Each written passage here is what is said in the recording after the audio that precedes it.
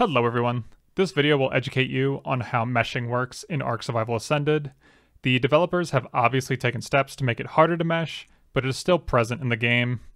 I wouldn't count on it ever being 100% fixed, since it existed in Ark Survival Evolved for the entire lifecycle of the game.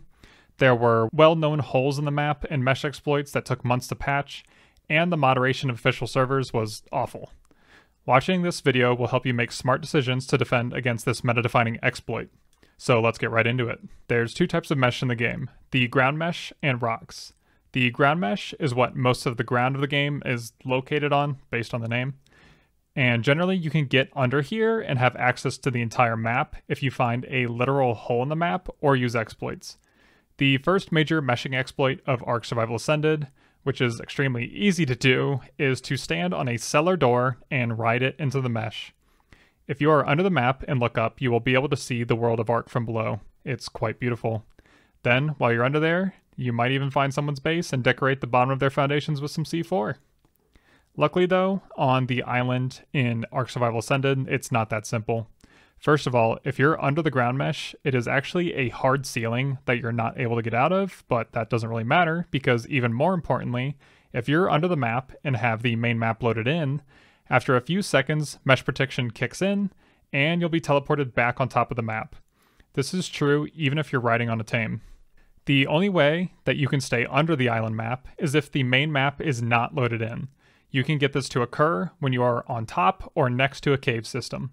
The cave system will load in, and you can do whatever you want around there as long as you don't go too low and reach the death barrier, which is just below the ocean floor. Also, if you stray too far and deload the cave and load back into the main map, it will reactivate mesh protection. This can be used to a mesher's advantage though. If you use a tech suit, you can find a place where the loading zone is close to an enemy's structures that are inside the cave. Then, just deload the cave, shoot a rocket at their structures, and wait for it to hit them, and then before mesh protection sends you back into the map, simply fly back into the cave loading zone and repeat. I do not know if this works, if there are other people in the loading zone, like your tribe or their tribe, and I don't have anyone to test this out with on official servers. As of now, this is one of the biggest oversights to the mesh from what I can tell. Thankfully, when the cave deloads, all turrets inside and outside the mesh are not line of sight blocked by the cave walls either. Having turrets inside your cave base that are not blocked by structures will be a very important part of mesh defense.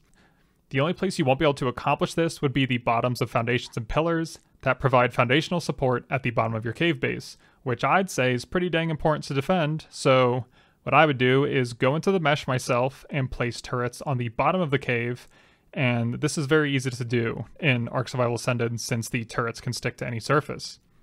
Now, I have heard stories of official server admins telling people to get rid of mesh turrets, and that would infuriate me. I don't know exactly where and why tribes place these turrets, but if they were just defensive turrets like these, then that's just complete bullshit. Admins need to understand that turrets like these are absolutely necessary when meshing is part of the meta. Defensive mesh turrets like these actually take away from the legit defense of a base and only have to be placed since admins and developers don't put enough effort into stopping meshers.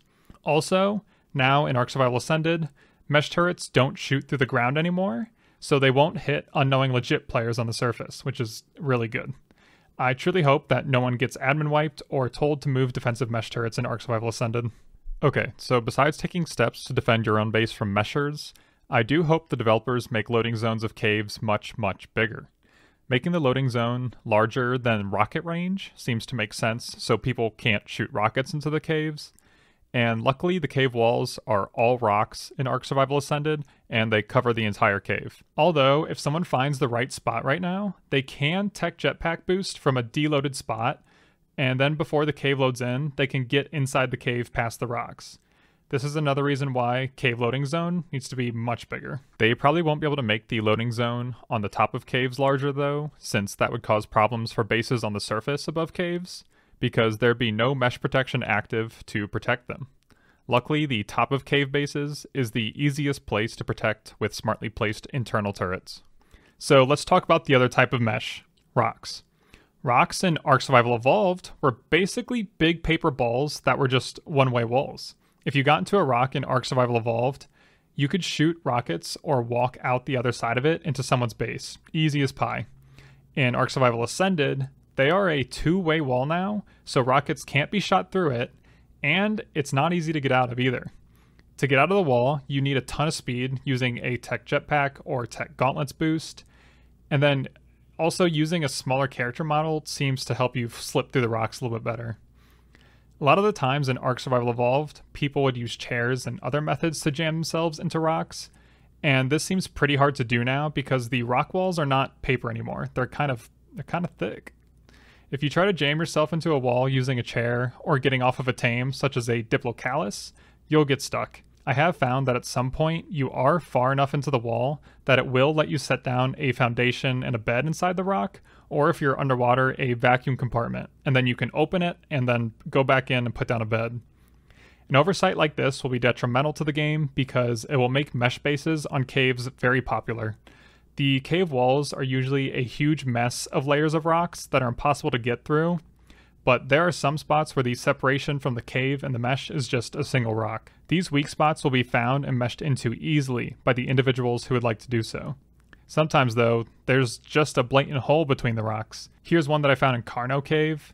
Okay, so I'm going to take this moment and apologize that this game looks terrible on my computer right now. I have to run it on the lowest settings, but I just bought a new GPU and a PSU so I can actually run the GPU.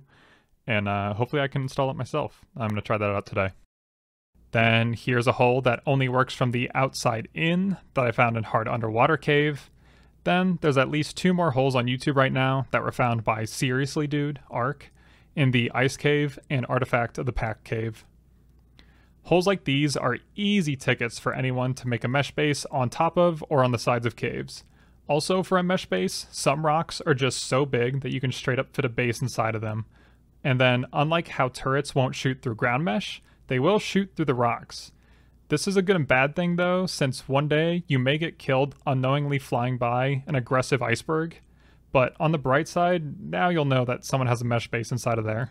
Alright, that's everything I've learned about meshing in this last week. I will say I don't really care if meshing is or isn't part of the meta in Ark Survival Ascended.